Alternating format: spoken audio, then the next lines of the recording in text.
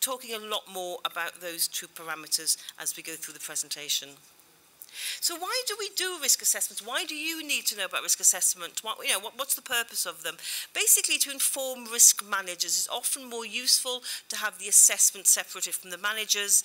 It's also to alert and to inform those who need to know about events in a consistent and comparative way. It's useful for preparedness and emergency planning. Also to provide guidance and advice to a wide range of stakeholders, inform the media. We're all driven by the media now, I'm afraid, whichever context we work. Also to advise policy and policy makers, and certainly from what we do in the UK, a lot of our work is advising government on what they should and shouldn't do. And also, in many cases, certainly in our case, it was to provide the government with reassurances that robust systems were actually in place. We have a risk assessment process. Since most emerging infections are zoonotic in origin, we have to take a One Health approach to these, and this is what Tia Blay will be going through, because assessing new and emerging infections, especially at the animal-human interface, you need the One Health approach, and especially for new animal conditions such as corona. When we talk of risk, again, it's one of those terms people bandy about. Just remember, what threat are we talking about? This is a slide I was using for our UK perspective. So what threats are we looking for? We did horizon scanning looking for risks, which we then assess, or threats that we then assessed to be able to report them from the risk assessment.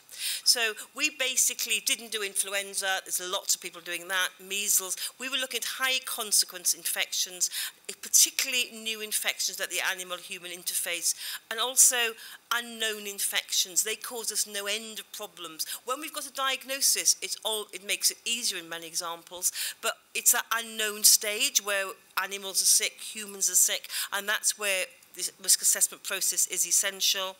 We started off by looking at risks to the UK population, and then after various demands for various organisations, we expanded it to UK interests anywhere, which turned out to be almost all the world.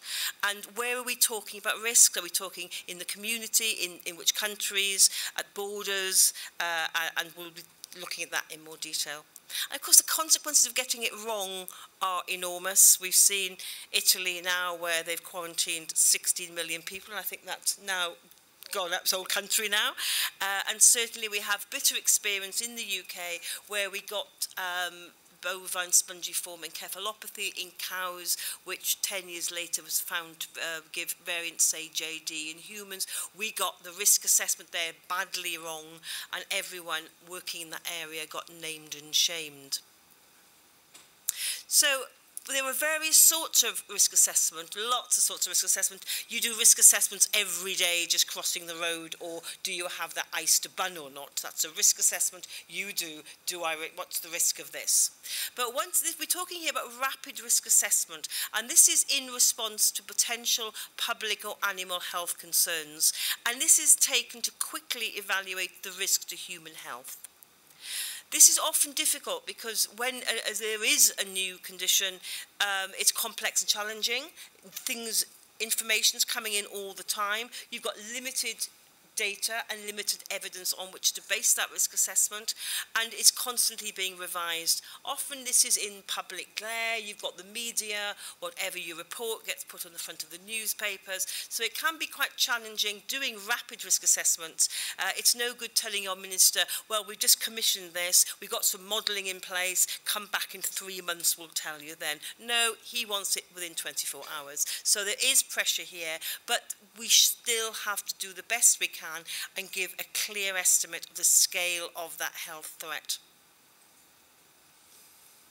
The outcome of your rapid risk assessment will determine the degree of escalation, whether a response is indicated or not, the urgency and magnitude of the response. If the probability is low and the impact's low, you probably won't rush to respond to that one. The design of your critical control measures, and also it informs the wider implication and further management of the incident. And it allows you to prioritise resources, support risk management, and be able to communicate in an efficient way.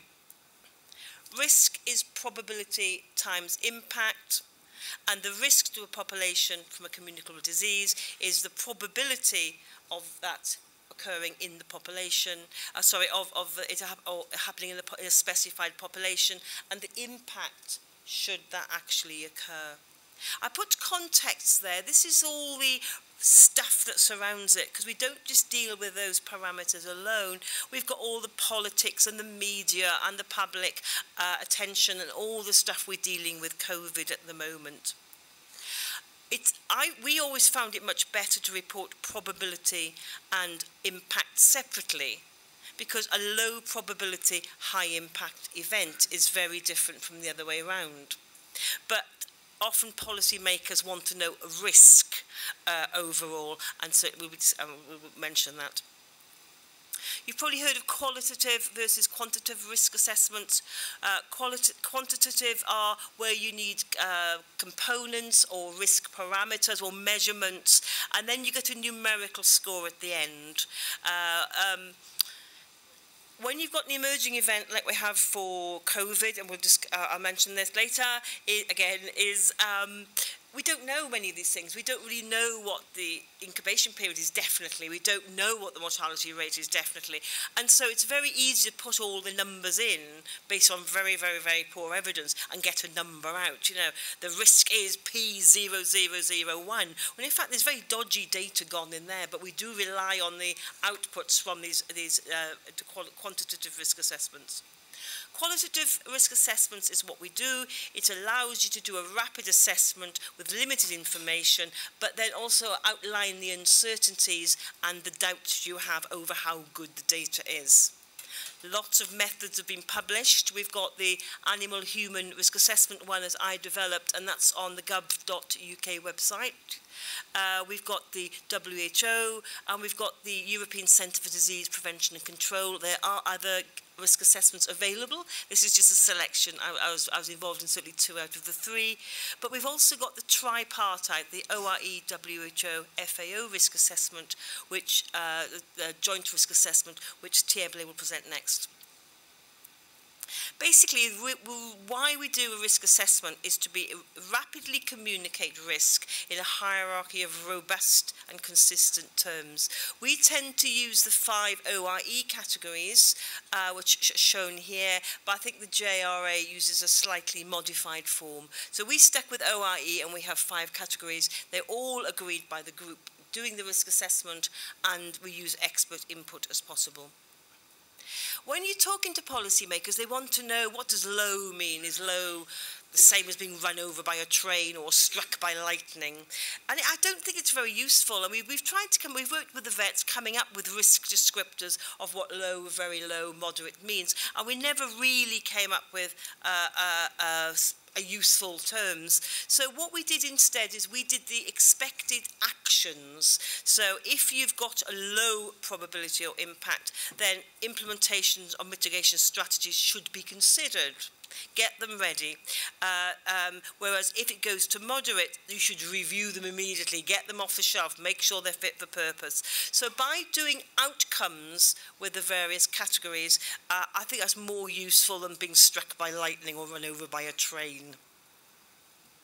But what is crucial here, and I think what was important in these developments, was actually putting down or grading the evidence that goes into doing this risk assessment. What evidence do you have? And for COVID, it's fairly limited. But then you highlight the uncertainties, and these are very clearly documented in the risk assessment. We're putting in this, but we're really not sure how good it is. Expert knowledge, we rely a lot on that for new infections.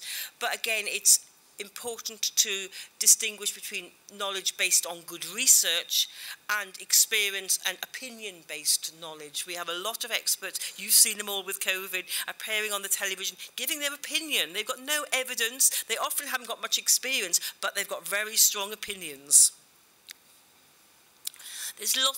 There are formal systems for grading evidence, but for a rapid risk assessment, we really don't have those formal systems. They don't work because time and evidence are limited. We have to rely on observational data or case studies, and we rely on expert knowledge, where basically that gets graded really poorly. So they're not very useful. But we come up with our own grading, and this has also gone through into the JRA, good in how good our risk assessment is.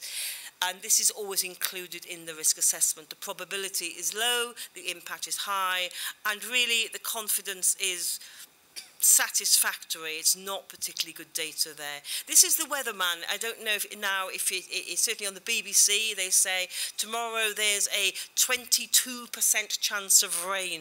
What they don't say, and there's a 1% chance I'm right. And this is what the confidence is. It's how right you're likely to be. So risk assessment should be transparent, systematic and objective, rapid and reproducible. There's new information coming all the time. You're constantly having to review them. They also identify the need for a formal expert group. Sometimes when you're doing risk assessments, you start off and it gets bigger and bigger and bigger and you think, hey, getting a bit stressed here. Let's get some heavyweights in here because we also need them to contribute and get them to sign up. But it is useful for promoting risk-based, risk-informed decision-making. You've got the risk assessment, you've got your evidence, and it can be communicated. Certainly in our government, we had various categories. So we said if the likelihood's low, impact's low, they said don't even bother telling us. Just inform us when it gets to moderate. And so we can communicate very well. It's best done in a multidisciplinary cross-sectional team, and everyone signs up to the assessments and statements. So I'm just going to do one slide on risk communication. I know you've had a session on risk communication as well, but I think a risk assessment communication is slightly different. So if you allow me one slide. Once it's finished, in whatever form you do it, it's important to communicate. There's no point doing them if you don't communicate these. Use clear, simple language. We love our acronyms, we love our technical terms, but the people who are reading this may not. Use consistent risk descriptors. I hate this. Well, it's fairly severe, or it's fair. You know, stick to the risk descriptors. It doesn't matter which ones you use, but stick to the ones consistently throughout your risk assessments. Don't assume others understand the terms or words you assume are obvious. I'm sure we've all had these embarrassing encounters where you're discussing something, you assume the other person knows what you're talking about, and they don't. It happens quite often to me, but anyway. But don't assume people understand the terms you're using. State any uncertainties or gaps in knowledge. Don't make your documents too long. If you've got a policy maker and you give a document more than 4 pages, they're not going to read it. You may need to justify not about why you do things, but also why you don't do things. We didn't close schools at this point in time because the evidence was blah, blah, blah. It's documented. And be prepared for repercussions. So just to summarise where we're up to now, risk assessments often have to be undertaken very rapidly based on poor evidence. This is often under intense professional, political and media attention, and certainly with Zika we had that very much in the UK, even though we weren't particularly at risk. Good scientific evidence should underpin the risk assessment process and guidance, irrespective of what time you have. Gaps in knowledge need to be clearly outlined in the risk assessment.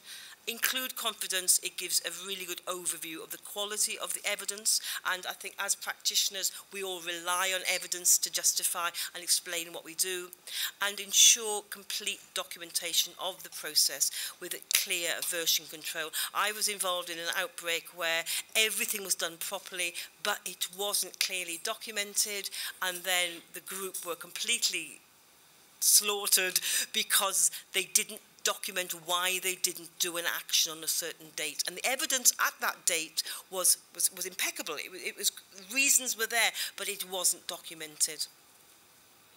But it does make sure decisions become easier to explain, justify. It also acts as a log for why you did this in a point of time.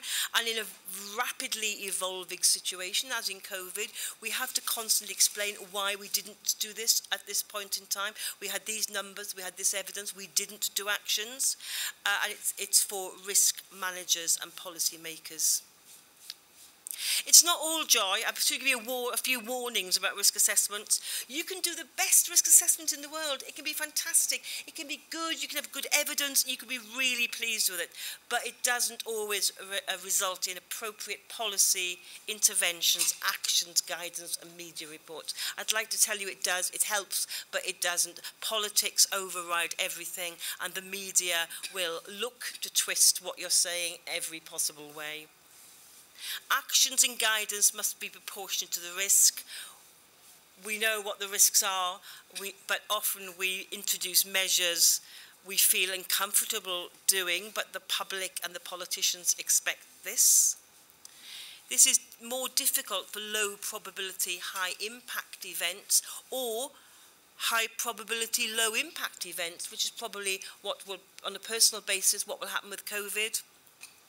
We also manage expectations. We are expected to introduce this. We are expected to do that, rather than what's the actual risk. And a lot of what we do is maybe not justified by the risk. The opportunity cost, while we're doing all of these other things towards screening and this and that and the other, people are still becoming sick, they're still going to need treatment, and anything we do above what is necessary are opportunity costs. Whatever country you're in, whatever you do for the new thing, don't forget the old things and conditions and resources are still needed. And it's quite difficult. Certainly we saw this in Zika when we were giving we're giving advice about reducing sexual transmission. We only had 3 papers on which we all based the evidence: CDC US, WHO, European Centre for Disease Prevention and Control. They all gave different times, whether it was a male, female, symptomatic, asymptomatic. Everyone gave different advice, and it was very confusing. We were giving what we thought was the interpretation of what these papers said, but it's quite hard to stick to that line when the big players are saying something else. And certainly for Zika, in the end, WHO said 6 months, use a barrier method when having sexual intercourse, 6 months having been to an area where transmission was occurring. By that stage, transmission was occurring all over the world, and this is irrespective of whether they were trying to become pregnant or were pregnant. So the message to pregnant women or women want to become pregnant was lost, because everyone was supposed to be using barrier methods for 6 months irrespective of their conditions. So messages do get lost. So think very carefully, get risk-based messages out. So beware the risk of the risk assessments. It can shorten your career in many cases, but making sure they're robust, they're underpinned by evidence and everything's clearly documented can help.